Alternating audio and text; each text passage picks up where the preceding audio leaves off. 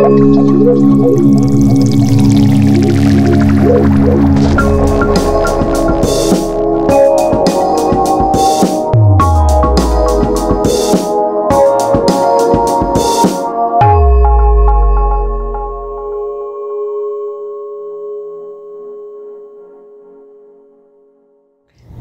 everyone, this is Shamini Jan, founder and CEO of the Consciousness and Healing Initiative, and I am so pleased to be sitting here with our scientists and healers.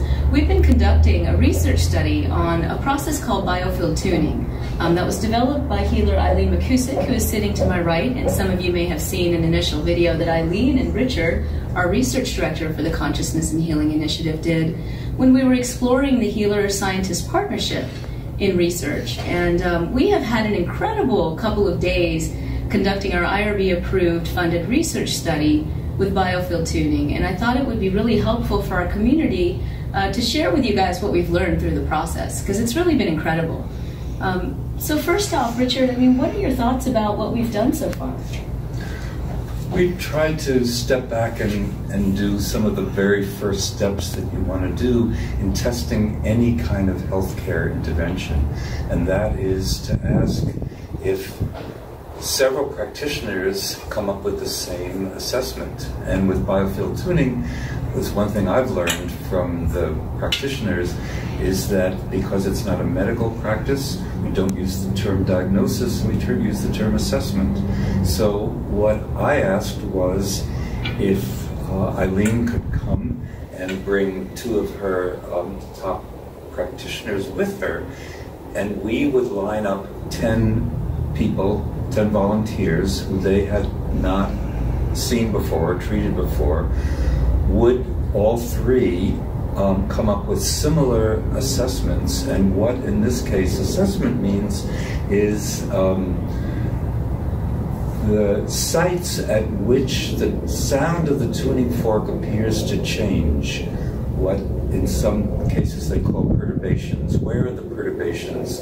So when they strike the tuning fork and comb the field out from a specific site on the body, where are those sites that they detect a change in that frequency of the sound? And in terms of their own clinical practice, which we're not studying in this particular research test, to what extent are they agreeing on the position?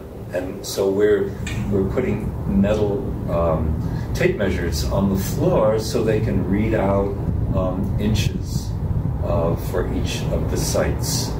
So what we'll talk about later, after we hear from them, is as much as we try to have a research study reflect clinical practice, because there's no point in just having a research study that's rigid and doesn't really bend and capture what they're doing in clinical practice.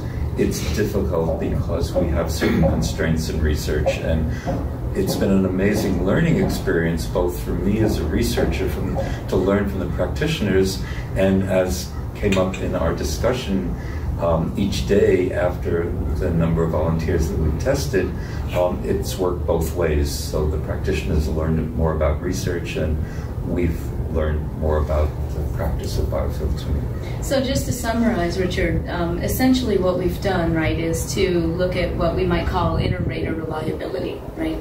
Which is, if you have 3 Biofield Tuning practitioners, and Eileen, it might be worth it for us to review again what Biofield Tuning is about for those who are unfamiliar and might have not seen our previous video.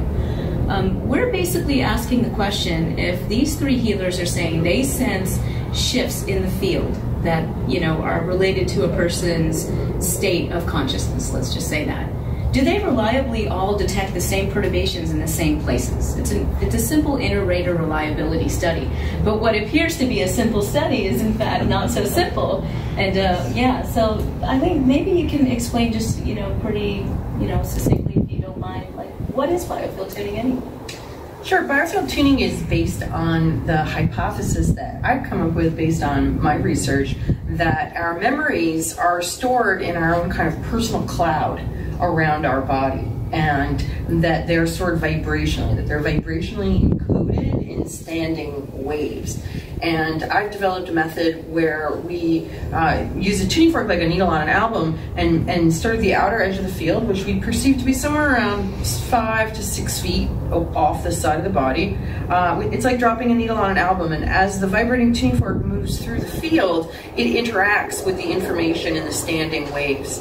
And over the years, I came to see that very specific memories seem to live in very specific areas around the body, and that if somebody had had a very traumatic experience, that the waveform perturbations that the tuning fork would reveal, kind of like an invisible ink decoder almost. Right. You know, we find these areas of perturbation in people's fields that are there, they're invisible, and I think we sense, you know, when somebody's perturbed, like we can feel their vibes, and so these are, you know, but very specific memories. And so the tuning fork is very cool because it will allow us to locate these areas by initially resonating with whatever disturbance is present. So specific emotions have specific, you know, sounds that they make.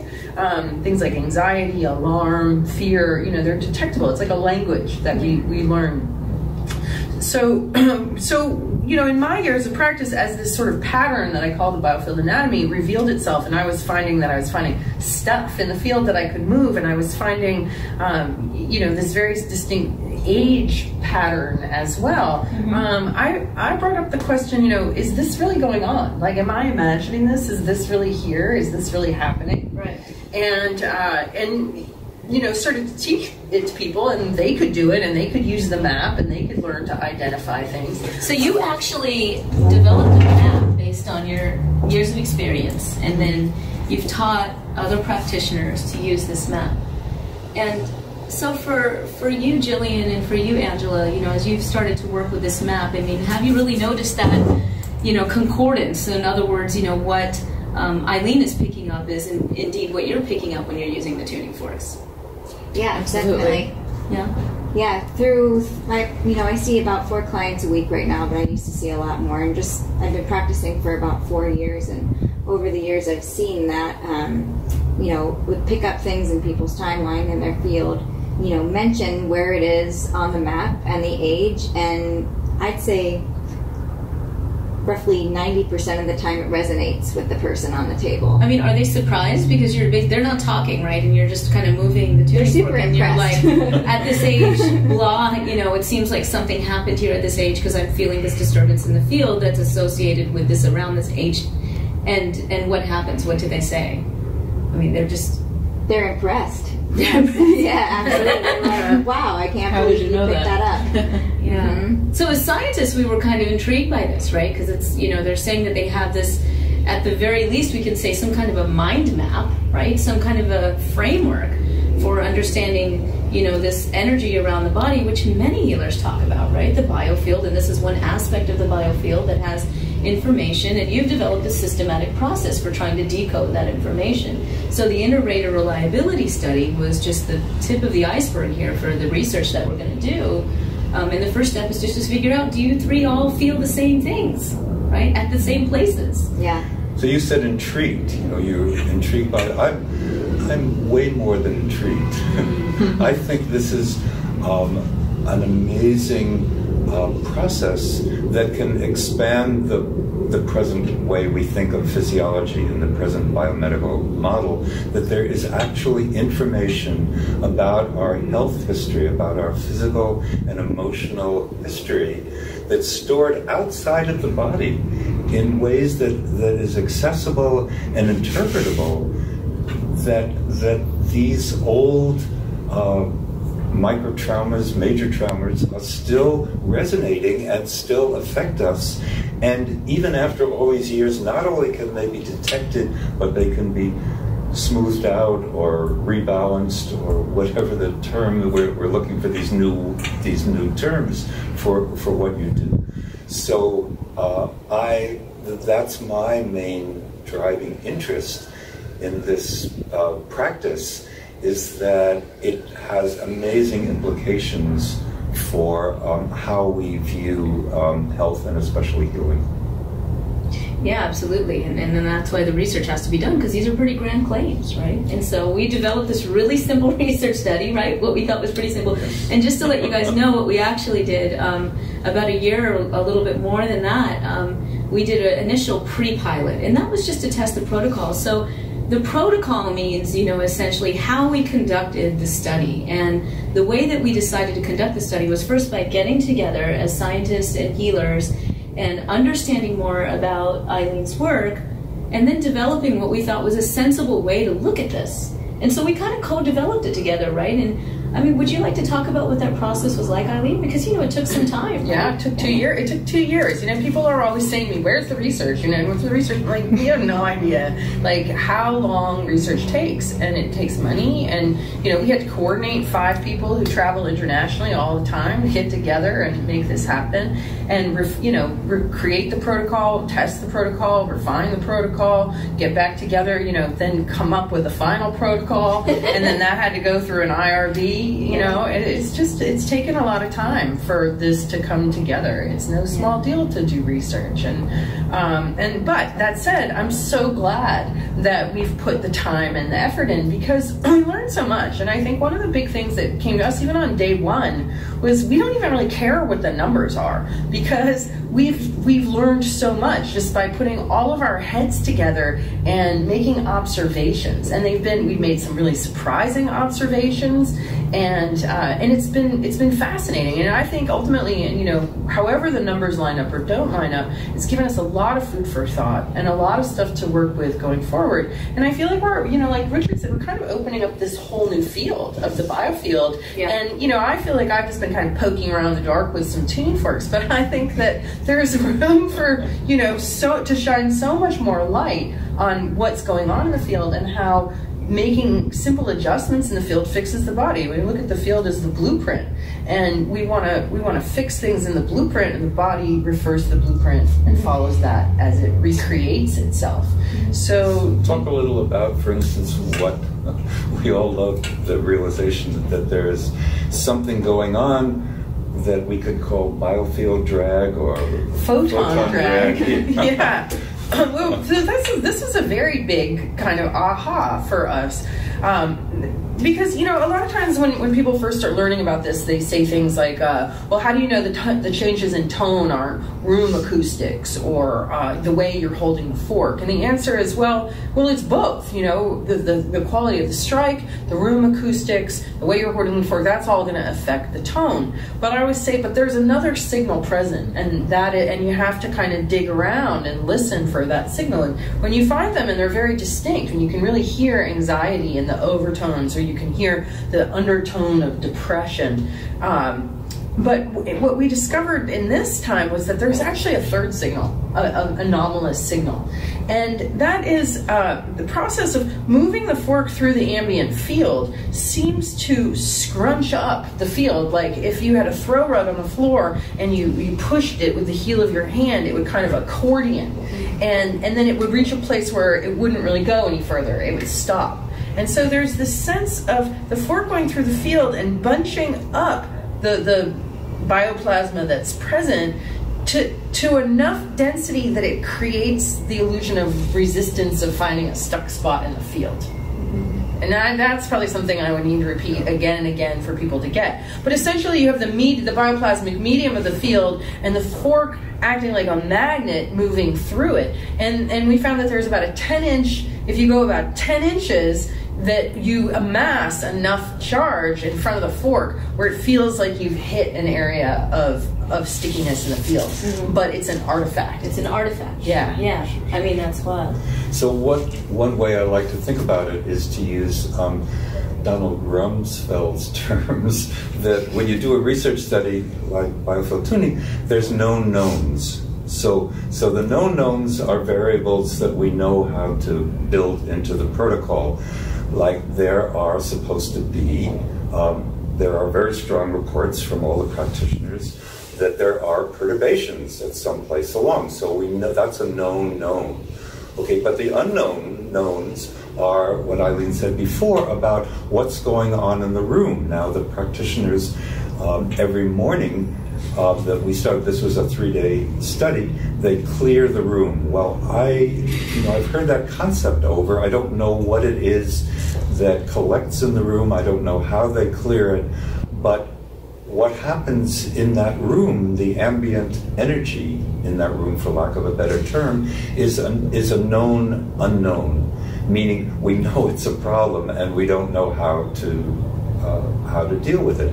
And this new possibility that that the way the perturbations are detected involves a kind of sweeping that causes a buildup of something, which is a non-specific effect, which can interfere with the practitioners detecting the specific changes, which they call the perturbations. So that's another known unknown.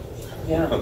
And then we also had, maybe Jillian, you want to speak about this, our experience of when we first started practicing, right? We were going in like robots, and how we had a completely different experience with that. Right. Yeah. I mean, as practicing the protocol. Yeah, as practitioners, you know, we're engaging with the client and kind of looking for a story or being curious about their story. And with research, our mindset was a little bit different. Well, it was a lot different. We were going to the research. Well, let's just see if we can find these perturbations. And we were noticing that they weren't the perturbations that we normally find in a regular clinical session were not, they're usually a lot stronger. So the perturbations that we were finding in research were a lot more subtle. And it was kind of throwing all of us off, and we weren't really talking about it until the end of practice one day. And we each said, hey, this is what's going on. And each practitioner was like, oh, me too, me too. So it was kind of relieving that we were all sort of experiencing it, but it was really, really interesting. So, yeah, I mean, what I find really interesting about that, Jillian, is first of all, I think it's really resonant with a lot of research in integrative medicine where we're doing our best to kind of capture what's happening in clinical practice, right? But just by nature of doing a research study, it's different. And so the mental mindset and the intention is different in that session. And I think, you explained this beautifully. It's different when you're doing a clinical session where you're going in completely clinically and you do treatment. I mean, you guys don't just do assessment in a session, you do assessment and treatment, during the same session. Right. So you're going in with a completely different mind frame, intention, everything when you're in a clinical session. And in this case, it was almost like, correct me if I'm wrong, but if it wasn't necessarily anxiety, it was at least just sort of a kind of very hyper-focused, this is the goal, right? So your mental frame is completely different in this situation. Different. And it really speaks to how difficult it is to do realistic research with any healing modality because, and we've had lots of discussions in the integrative medicine field about the right ways to do acupuncture research or, Ayurveda research or any of these things because just by the nature of doing research, it's different from clinical practice. It just is. I mean, unless you're just following the clinical practice as it is, when we're doing these kinds of things like inter-rater reliability and we're asking you guys to detect where you're hearing a shift in sound or feeling a shift in the energy, that's just different from clinical practice, right? Another known unknown, which is very important for this study, is to what extent does the first practitioner combing the field affect the field so that it's changing what the second and third practitioner are going to find and what they're going to report. And that's a known unknown, right? In other words, and it's a supposed known unknown because we don't even, so there's a lot of these known unknowns. And Yeah. Richard, I think there are some of our scientific colleagues that will be like, what are they talking about, okay? You don't even know that this is an unknown. So it's very messy, right? Because we have all these hypotheses, but they don't just come out of nowhere. This is coming out of clinical experience from the healers. Yes. So it's not just something we're making up, but it's actually something that's coming from your experience that we are trying to understand and put in a research, box. And you mentioned acupuncture research. It's a very similar problem when you're trying to do pulse diagnosis in Chinese medicine, which is such an important part of their clinical assessment, that when you're trying to teach students with a real patient, that by the time the second or third or fourth student is feeling the same pulses, they're different because in a way, just by detecting the perturbations or detecting the pulse, it's not pure diagnosis, if you pardon me using that word, it's not pure assessment, it's diagnosis and treatment are inextricably part of the same process. So although you then pause and take a deep breath and then learn how to rebalance, but just by measuring, you're changing what's there. So it's a kind of uncertainty, which is part of clinical practice, and it's fine when you're doing it's you with one client. But for this sake, when we're doing 3 of you sequentially testing the same thing on the same client, then it's another potential variable and a source of error. I started to wonder about that because we randomized the selection of practitioners in the order that we went in, and I was randomly selected to be last, I don't know, probably like 6 times, and I noticed that a lot of those times, we're supposed to be finding at least maybe 5 perturbations in the field, and I was noticing I was finding a lot less being last.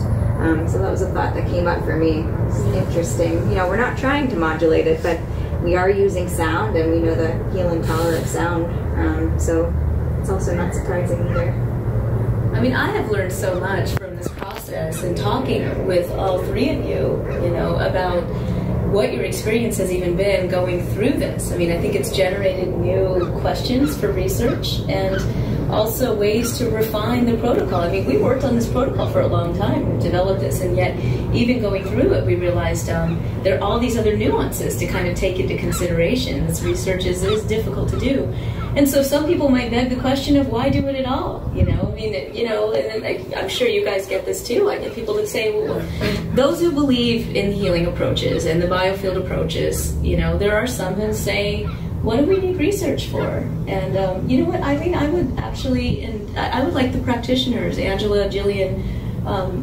Why we do research? Oh, because I'm curious. That's the only reason why I do it. I'm just curious. I kind of stumbled into this weird thing, and something that I did for 15 years, and it was like, took me 15 years to get over thinking that it was weird. And we're making a really big claim. I've been doing it for 22 years now, so for the last 7 years it seemed kind of normal, but we're making the claim, we're making the observation, really, that rather than the mind being inside the body, that the body is actually inside the mind. And, that's a completely upside down observation from what the popular notion that everybody believes is. And so I think, if you're going to go and say that something, hey, I'm seeing something that's complete opposite of what everybody else is believing, it's worthy of investigation and trying to understand, what's going on. Or because certainly, we've trained we've trained like 1,200 people worldwide at this point, and everybody's able to find the perturbations. They go home, they work with their map, they amaze their clients with their ability to pinpoint these things in the map. And so, are these things really there, or is this something that I just made up somehow? And I have a lot of charisma, and I've convinced everyone that it's true very successfully, and now they're just finding something, but there's really nothing there. We don't really know. Really, anything could be going on here. So I'm not doing the research to prove the hypothesis. I'm doing the research to investigate the hypothesis, because I still have some skepticism about it and what's really happening. We made some really interesting observations. One of them was just that when we were approaching like machines, we didn't get the volume changes, we didn't get the texture, we didn't get the richness of the signal that we get when we are in a clinic. We also had one volunteer who had prior exposure to this work and knew kind of what was going on. And we got a much more detailed, all 3 of us, got a much more detailed signal from her, because she was, even though she's wearing an eye pillow, she's consciously engaging in the process. And so we got much more information. So, it's clearly a meeting of the minds, and what we're thinking and what we're looking for and what we're intending is influencing the signal that we're getting. Yeah, and so that's pretty amazing. I don't know, we talk about that, a lot of healers talk about the role and the power of intention in the healing process, right? So there's that. So, how much of that is sort of the mind filter, that kind of dictates, what information you're actually getting, because you're setting your mind and your intention to gather a certain, net you're setting a net to sort of, pick up certain information and filter out other information. Yeah, right. Yeah, another of my favorite known unknowns is what happens between the practitioner and the client. It's like in any kind of treatment that you go for, there's something about why you choose a particular practitioner to work on you. What's the vibe that you pick up? And part of that is going to be, someday we're going to understand that the biofield of the practitioner is interacting with the biofield of the client, which not only affects your comfort level of being with that practitioner, but it's going to affect the outcome of the results that you get. Right. So it's a whole nother goal of integrative medicine. What personalized medicine, all these new terms we're looking at, what the VA is now calling whole health, is really understanding what's happening between the patient and the practitioner in terms of the healing process. So, Angela and Jillian, Eileen kind of stated her feelings about research and why we do it. Now, this has been, correct me if I'm wrong, but is this your first time kind of engaging in research? Yeah, as healing practitioners? Mm-hmm. Yes. Yeah. So would you do it again? Absolutely. Why?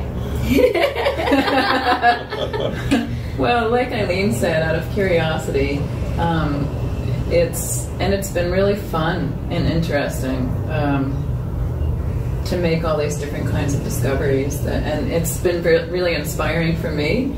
Like, I'm just envisioning kind of how I'm going to be conducting my sessions from this point forward, and I imagine it being really different now. Really? Just having kind of all this varied information that we've gathered from this research experience, and how that might influence my sessions now from this point forward. Oh, how interesting. Yeah, so I'm excited about that. That's great. Well, and likewise, your clinical feedback to us has definitely helped us consider how we would design research studies in the future. Yeah. What about you, Jillian? It's really exciting to just be in the forefront, of all this research in the biofield world, because it's so new, and it's, I love not having any expectations for the research and just coming in with curiosity and just from a place of discovery. And that to me is where I want to be spending a lot of my time. Right? It feels so much better and more freeing to be in that state of mind. I just want to add, when Eileen first came to Chi, and I knew hardly anything about Biofield Tuning, so I went and read her book. And there's a whole first section on, there's one section on the history of energy medicine and sound healing. And then there's a whole nother section on her clinical experience. So both of those were enlightening for me. But what I really loved was her statement, very clear statement in the book, that it was time for research, that she felt she was learning as much as she could out of her clinical practice, and now there were certain questions that had to be put through the lens of research. And so I'm just delighted as how much I'm learning from them as practitioners, and also, as I said, my real interest is understanding how the concept of the biofield and the reality of the biofield is going to change and expand our understanding of human physiology. And health and medicine. I mean, let's be honest, we're being very unattached and humble right now about the implications of this work. Should this type of research and more studies in the field of biofield science actually bear weight, okay? But if we actually find something, then we're not only giving credence to a hypothesis, but we're opening the door potentially for new technologies, new developments to essentially capture a state of disharmony and correct that before we encounter disease. Yeah. And let's be honest, we have a huge disease problem in the world. Right.